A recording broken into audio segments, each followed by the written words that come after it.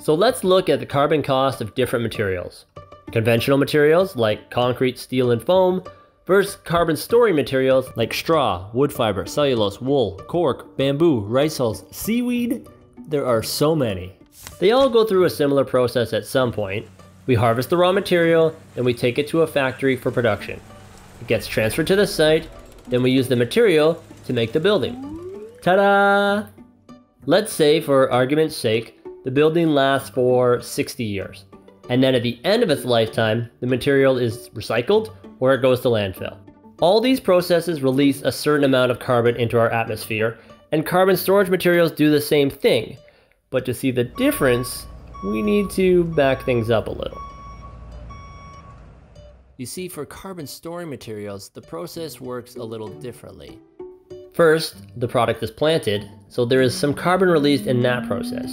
But then the plant starts to grow. And as it grows, through photosynthesis, it starts absorbing carbon from our atmosphere and storing it inside the plant. This process continues until the plant is ready to be harvested.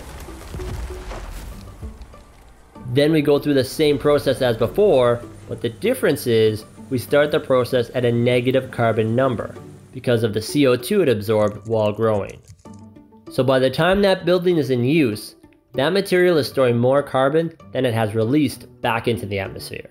For consistency, let's assume the building lasts 60 years. That whole time, the material is storing CO2 it removed from our atmosphere, which is why we call it a carbon storage material. Then at the end of its life, depending on the material, it can go a bunch of different ways. Sometimes we can reuse it in another building, and the carbon storage continues. We could recycle it, we could burn it to create biochar and store some of the carbon, or burn it at a cogeneration plant to create both heat and power.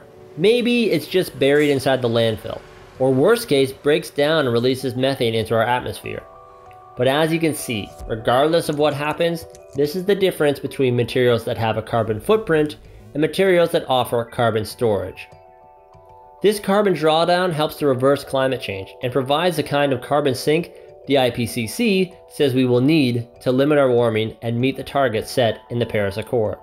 According to the IPCC, limiting warming to 1.5 degrees will require removing carbon from the atmosphere in addition to reducing emissions. Using carbon storing materials in our builds is a great way to do that. If you'd like to learn more about making buildings into carbon sinks, check out Builders for Climate Action at buildersforclimateaction.org.